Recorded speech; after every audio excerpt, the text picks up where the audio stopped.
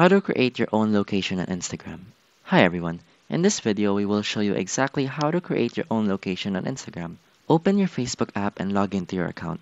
Tap on the What's on Your Mind option on the homepage. Select your audience to Only Me and tap Save. Tap on the check-in option and add your location here. You can search or also add a custom place. For custom place, add your city name, place, and address. Tap on the Save Custom Place button. Tap on the Post button to post on your feed.